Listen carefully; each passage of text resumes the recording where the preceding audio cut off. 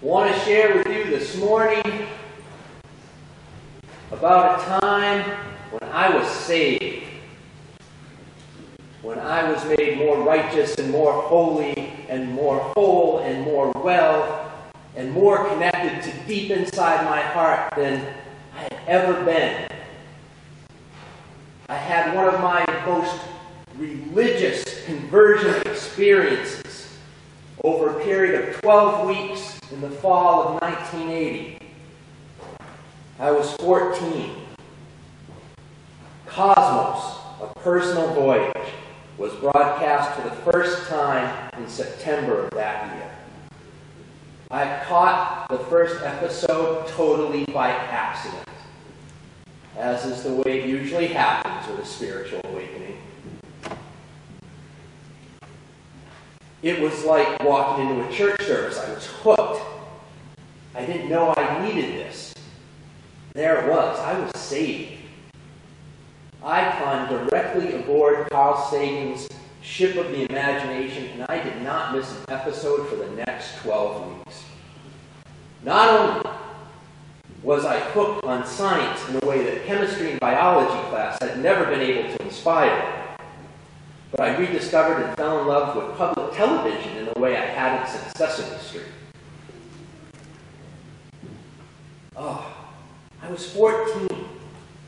I was caught up in what Carl Sagan calls one of the varieties of scientific experience.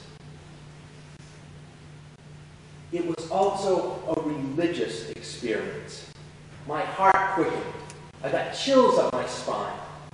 I had noumena experiences of knowing, of connection, that this science, this wonder, this discovery was real and true and valuable, and my spirit lifted and soared.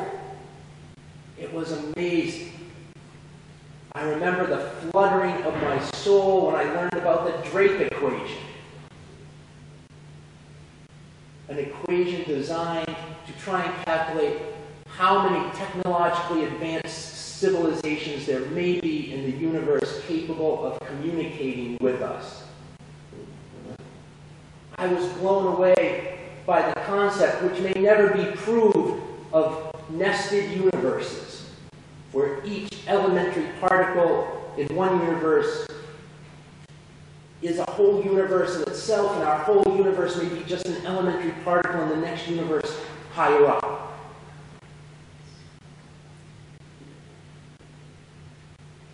I tried to explain this feeling I was having to people, but it seemed no one else knew or was watching. Certainly none of my friends were interested. How could this be? This cosmos, I would learn later in life, was the most watched public television program in America until Ken Burns' Civil War came along.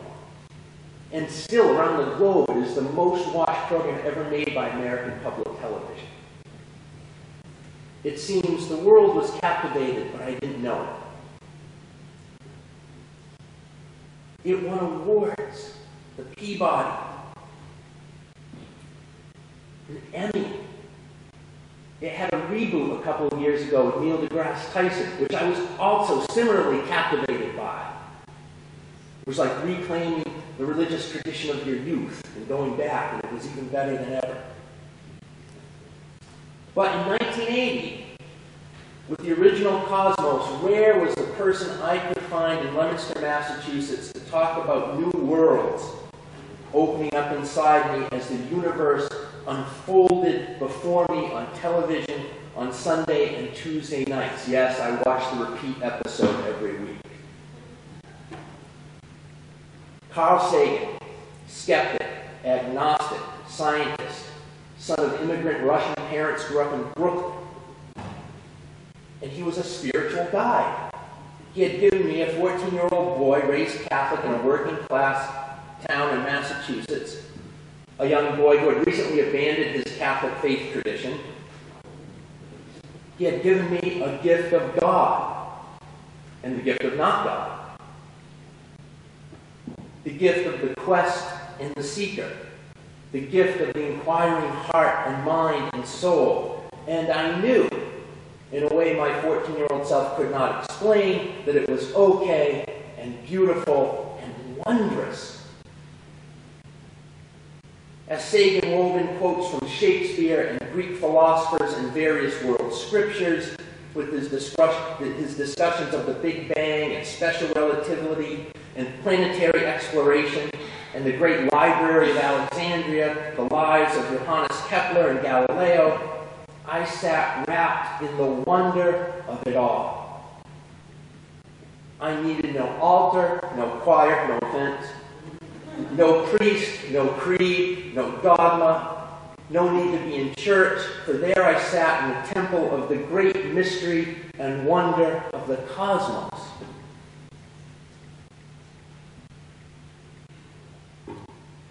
In 1930, Albert Einstein wrote a statement called What I Believe. Part of that statement expresses how I felt as an adolescent experiencing the spirituality of science. Einstein wrote, the most beautiful and most profound emotion we can experience is the mysterious. It is the source of all true art and science. The one to whom this emotion is a stranger, who can no longer wonder and stand wrapped in awe, is as good as dead. Their eyes are closed. To know that which is impenetrable to us really exists, manifesting itself as the highest wisdom and most radiant beauty which our dull faculties can comprehend only in the most primitive forms, this knowledge, this feeling, is at the center of all true religiousness. In this sense, and in this sense only, Einstein said, I belong to the ranks of truly religious people. And so do I. As Unitarian Universalists, the wonder of science helps us to have healthy skepticism, not curmudgeon-y skepticism. Science helps us heed the guidance of reason. Along with our reason, the results of science help guard us against idolatries of mind and spirit. We all need to guard against these idolatries of the mind and the spirit, because although Unitarian Universalism has no creed and no dogma, it is not an anything-goes religious tradition. There are some people, even some people within our own congregations, who are still under the assumption that Unitarian Universalism is about believing whatever you want. This is not true. A healthy skepticism helps us guard against pseudoscience, pseudopsychology, superstition, and the latest spiritual fad. At the same time, we must watch our skepticism so that the life of our human mind and spirit does not become one long continuous effort solely at debunking for its own sake. Fundamentalism is that practice which allows no other expression but its own dogma.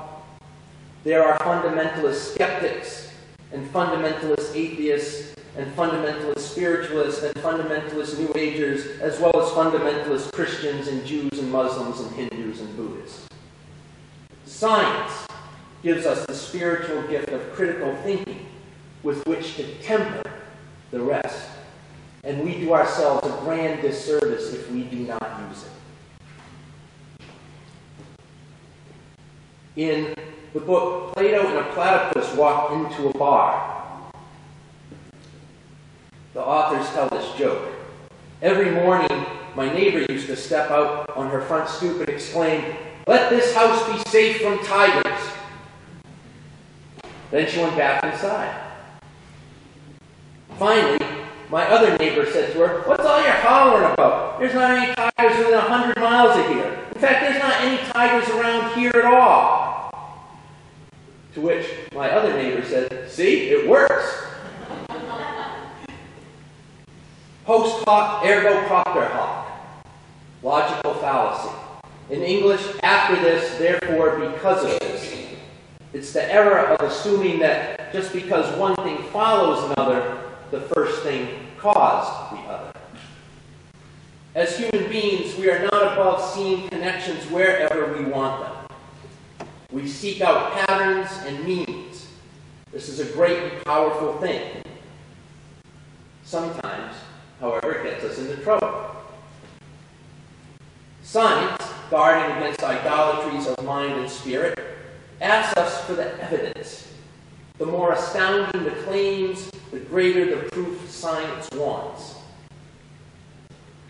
Carl Sagan, in one of his books, said, "What we need to use is our baloney detector." So what's in the baloney detector kit? Sagan says, our baloney detector needs the independent confirmation of facts, so we can sort facts from, well, alternative facts. Substantive debate on the evidence by knowledgeable proponents of all points of view. The baloney detector requires we eliminate arguments from authority. God or the church or the president or my friend said it, therefore it must be true. No arguments from authority are allowed. We must spin more than one hypothesis. And remember Occam's razor, that given more than one hypothesis, usually it's better to go with the simpler one. The baloney detector requires we do not get overly emotionally attached to a hypothesis because it is our hypothesis. We must also see if the hypothesis itself can be falsified. If it can't, there's a problem. We need to avoid what is called ad hominem attacks, attacking the arguer instead of the argument. Reverend so-and-so is a biblical fundamentalist, therefore anything he says against evolution should not be taken seriously at all. Well, it's not because he's a biblical fundamentalist, it's because his argument isn't very sound. We must avoid appeals to ignorance. We must avoid special pleading, typically seen as appealing to God's will. Well, you just don't understand God, you just don't understand Scripture. We must avoid begging the question, assuming an answer in the way a question is phrased. We must have the death penalty to cut down violent crime, no? Observational selection must be avoided. Counting the hits and forgetting the misses. For example, I received one random email related to a grant proposal I'm working on in the community, and hundreds of others of emails with absolutely no connection to anything I'm working on at all. So, I can't say that that email was a divine providence. Looking at just one example. We must avoid misunderstanding the nature of statistics, what's called the Monte Carlo syndrome. Just because black comes up 5 times in a row, the chance of red coming up next is still 50-50. We must avoid the slippery slope, an unwarranted extrapolation for effect. Give an inch and they take a mile. We must avoid the straw man, stereotyping or caricaturing a position or a person to make it or them easier to attack. Scientifically, we do need this baloney detection kit. Spiritually, we should use it too. In an unreasonable world, science is, as Carl Sagan notes, a candle in the dark. In a superstitious world, science dismisses the monsters under the bed and demons that haunt the night. There are many comforting ideas that come down the pop psychology and pop theology and pop religion path. Not all of them equally valuable, and some of them contain elements most definitely that run contrary to Unitarian Universalist principles and purposes. The beauty of science is that even though it prevents us from falling into an idolatry of the mind or spirit, it also opens up for us wide vistas for the soul to explore both our inner world and our outer world. We become amazed at the immensity and complexity of our universe and the immensity and complexity of ourselves. Far from condemning us to a world of pure reason, walking around like Mr. Spock trying to exist in pure logic, science is mystical and awe-inspiring. Think about it. We still cannot reconcile the findings of general relativity with quantum mechanics. When in and of themselves, all the equations work, but they don't work together. There's so much we don't know. Carl Sagan wrote many scientific papers and many books, and he wrote a novel. It's been made into a movie since. It's the story of a young girl who grows up to be an astronomer, fascinated with the stars, and she gets involved in a project called SETI, Search for Extraterrestrial Intelligence, which is a real thing, by the way, and uses a huge array of radio telescopes around the world to search, like it does in the novel, for radio-transmitted signals that, due to their particular pattern, can only be generated by an intelligence somewhere else. And over the years in this real project, there have been blips. There have been things that, oh my God, we need to look further. Later found, nope, not enough evidence to say that was a generated signal we found. But in the book, the astronomer Ellen Arroway finds a signal. It's confirmed. They rule out any other possibility that some intelligence had to have sent this. They take a long time decoding what it is. Finally, they discover that it's the instructions to build a spaceship. So they build the ship. After much political arguing and having to reconcile Russia and China and the United States and everybody else, they build the ship. And a handful of people are selected. And Ellen is selected to be the representative of the United States that goes in the ship. And they crank up the ship and it spins around. The people in the ship have this fantastic adventure where they meet aliens and travel through wormholes and experience black holes and do all this stuff. And the aliens tell them, we still haven't found the answers to everything. We do not know yet where all this came from or how it still works in some ways. Fascinating. And they get back in their ship and they go home. They walk out and they're met with dumbfounded looks. What happened? What do you mean what happened? We had this grand experience. Like, no, you guys walked in there 30 seconds ago and just walked out.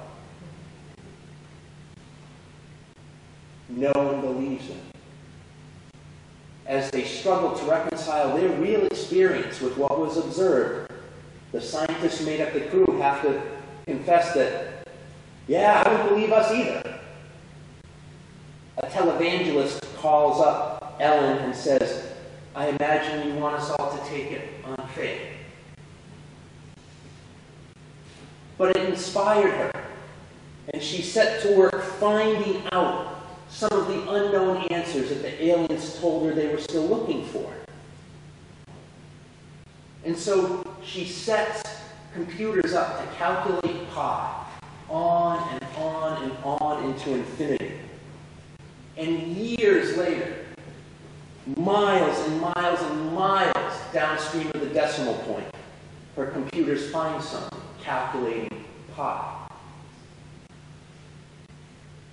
This is from the novel. The anomaly showed up most starkly in base 11 arithmetic, where it could be written out entirely as zeros and ones. Compared with what had been received from the aliens, this could be at best a simple message, but its statistical significance was incredibly high. The program resembled digits, and it assembled them into a square raster, an equal number across and down. The first line was an uninterrupted file of zeros left to right. The second line showed a single numeral 1 exactly in the middle, and zeros to the borders, left and right. After a few more lines, an unmistakable arc had formed, composed of ones. The simple geometric figure had been quickly constructed, line by line, self-reflective, rich in promise. The last line of the figure emerged, all zeros except for a single centered 1. The subsequent line, all zeros, part of the frame. Hiding in the alternating patterns of digits deep inside a transcendental number was a perfect circle. Its form traced by unities in a field of knots. The universe was made on purpose, the circle said. In whatever galaxy you happen to find yourself, you take the circumference of a circle, divide it by its diameter, measure closely enough and long enough, and uncover a miracle. Another circle, miles from the decimal point. There may be richer messages farther in. It didn't matter what you look like or what you're made of or where you come from, as long as you are in this universe and have a modest talent for mathematics, sooner or later, you will find it. It's already here, inside everything.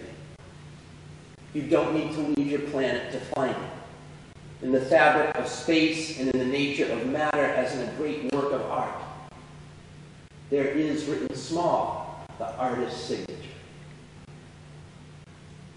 A fascinating journey of imagination, but the kind to which science opens us up to. We haven't found that in pi yet. We may never. We don't know. The final majesty and spirituality of science is like our Unitarian Universalist faith tradition.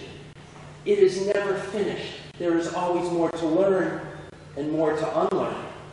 What we once thought was so may turn out to not be so. And yet there is wisdom to be found in the journey. It is why we still read the Bible and the Quran and the Vedas and Shakespeare and Whitman and Carl Sagan. Because each of them is part of this grand human journey we share. Each of those things a volume in the great journal of our search for truth and meaning. Each of them a candle in a demon-haunted world. Each of them something that, if we allow it, saves us.